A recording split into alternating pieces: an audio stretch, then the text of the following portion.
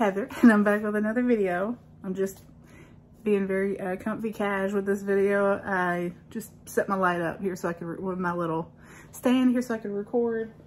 I'm gonna do my Q&A that I asked a couple weeks ago, but I did get some questions. I got some questions on Instagram and here on YouTube, and then I got some like from people who know me who were like, who gave me some suggestions on stuff that maybe I have not covered yet. So I have them written all down here. There is not an order because I just wrote them down as I went through, like Instagram. I wrote all those down, then YouTube, and so sorry for the, it's late. I don't ever do videos late at night, but I thought, let me just put this up. Let me just sit down here and get comfy and do this. It's more personal this way. All right. So the first one is, and I do not remember who put these in, but some people asked to not include their name, so I'm just not including anybody's name. So if you ask questions, thank you so much. I appreciate it. So the first question is, why did you start YouTube? Really because I had friends and family who always were asking me, like, what foundation do you suggest? What eyeliner do you suggest? What brands do you like? How do you apply this? How do you apply that? And I have a sister who is and was more makeup obsessed than I am. And so she really got me into makeup, and then, you know, I became the sister that had all the skills. And so she always wanted my opinion on stuff. So I really did it so friends and family who did not live near me, we could just kind of connect that way. And then I met some amazing people, and that was about 7-8 years ago. So I was only posting like 7 videos a year for the first couple of years, like maybe 7 to 10, like maybe once a month, maybe at most once a month for the first couple of years. So I'm trying to be better than that now. Have you been into makeup? So this is a little something about me you might not know. I used to be what they called a tomboy. I was really grungy, and I loved, and that's not a bad word, I was grungy. It was the 90s, so it was grunge music. I was a skater girl. I used to skateboard all the time. I played every sport. I love sports. And I really wasn't into makeup until probably high school. And maybe middle school, but mostly high school.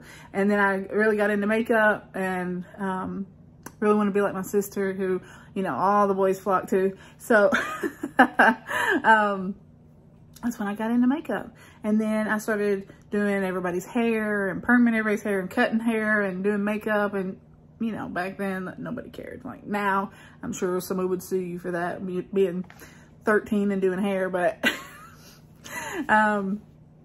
yeah, so probably I'm gonna say middle school, high school, I really got into it, because before I was just like, boys, ew. And then I was like, oh, they like it when you have sparkly lips. Okay, and now I'm married and I could care less. What if I'm not doing it for a man? I'm doing it for me and the other girls. The next question is, do we have kids? Do we want kids? This person who asked this question is well-meaning, but no. We don't have any. We don't want any. And that's just the honest. Not everybody is destined or wants to have children. That's just the reality. It's 2021. There's more things that I want to do than to have children. So, like buy all this makeup that I obviously need. How long have you and your husband been together?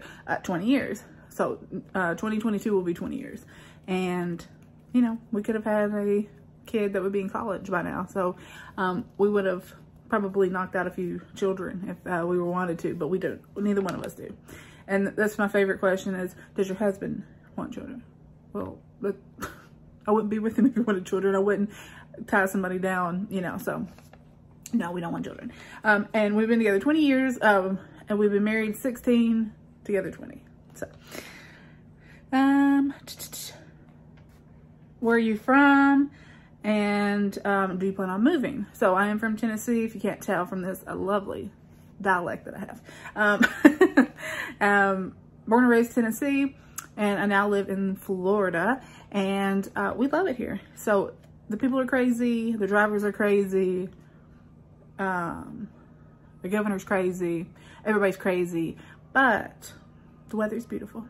And you can kind of tolerate everything else, I guess. But it's beautiful here. So where we live, it's beautiful. You can't ask for anything better. I would be crazy to complain. So it's like a breezy 70 degrees in the wintertime, fall, winter. 2 thumbs up. And we do plan on staying here. That's one of the joys, is if next year we decide we don't want to live here anymore, we can just uproot, move, and go wherever we want to. So, but right now we love Florida and we plan on staying here. How old are you? I will be 40 in like 6 months. So I'm 39. You can't tell. I mean, I know I look 20, but tell us about how you started your blog and social media job. So almost 11 years ago, I started a beauty blog, and much like with my YouTube, because YouTube came later, but for my blog, I was just writing about things that I love. So the new CoverGirl lipstick that I was using, my favorite foundation that I was using. It was just real quick little photos of stuff that was in my makeup bag, stuff sitting on my vanity, just little quick reviews. And then I started getting emails from brands, and they were like, oh my gosh, thank you so much for mentioning us. Can we send you some of our products? And I was like, yeah. And you gotta think, this was pre-TikTok, pre-YouTube, pre all the people who went, you know, who have millions of subscribers now. I had a blog back then. I was working with huge brands and having huge brand deals and getting paid to do this. And I've been doing it for 11 years. So sometimes, you know, when people are like, you don't have any subscribers, how do you get PR? I'm like, it's 11 years of work. If you can get it done and you can get PR in a lot less time, more power to you. About to you, because it's been a long 11 years. But now that's, sorry, I went off track. So now the blog has become YouTube, TikTok, Instagram, and I do get paid for all these things together. So it is like a part-time job for me. It's not a full-time job. I would love for it to be. It used to be. For several years, I was making more than enough, and it was my full-time job. It was what I did. But we hope to be there again. You know, you got to put the fruit of your labor. I don't know. I get all my sayings mixed up. So, someone asked me if I had any tips on how to get PR, and I have a lot of tips. But I was watching the podcast with Laura Lee and Manny MUA, and they said something that is one of my biggest thing is they get people who write them asking them for PR. They get tons of people every day, you know, probably 100 or more every day asking, can I be on your PR list? Can I be on your PR list? Can you please pay me? And they go and they look at the people's feed, and they've posted once a month, you know, once every couple of weeks. There's nothing beauty related. The photos aren't clear. The photos aren't bright. It's not makeup related. It's not beauty related. So do you think like a huge brand is going to send product to you if you're not representing what their brand stands for?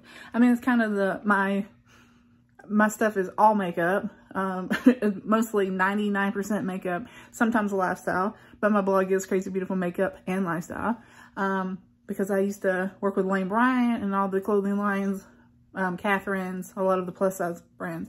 So I was doing a lot of lifestyle. It's mostly beauty now, but yeah, so whatever you want, whatever brand you're wanting to work with, just make sure that your feed represents that. So if they send an intern to come look at your stuff, the intern's going to be like, boom, yes, that's everything that we ever wanted them to be. But so it's kind of what they said is kind of that would be my answer as well. If I could be on any PR list for a lifetime, whose would that be? And this one is kind of tricky because I love ColourPop. So I think for like affordable brands, it would be ColourPop because they have really awesome collections. And they come out with a lot of stuff. So you're just bound to have everything you could ever need. If you're on their list. Plus, like, say, The Mandalorian, you know, just some of their collections are just top notch. So I think ColourPop for drugstore and Huda would be, I love Huda. So anything she touches is gold. So it would be Huda. What is the first beauty product I remember using? That's a good one. So as far as makeup, I remember using the little L'Oreal quads. It had like the little 4 shades of the clear lid. I think they still make them.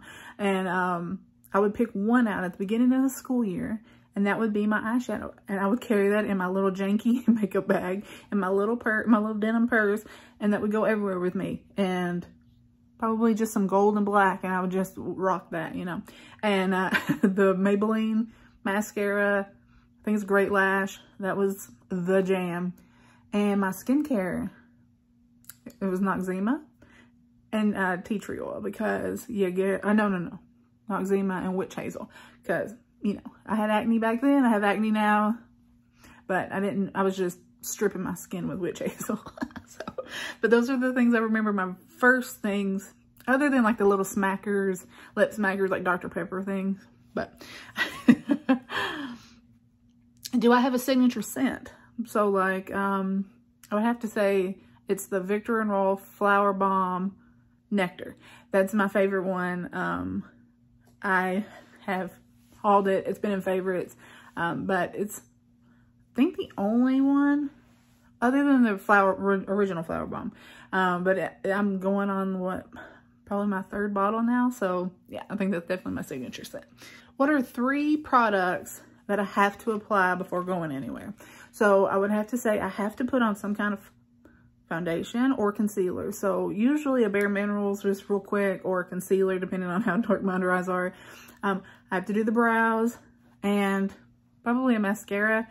I might get away with the chapstick, but I mean, if I'm going out, it's usually, I mean, I'm usually done up, but if I'm just running the dogs out or something real quick, you know, just some quick Bare Minerals, a little mascara, and do the brows, we're good.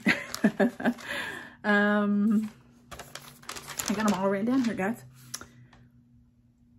What brand do I own the most of? If you'd asked me a couple years ago, it would have been Urban Decay.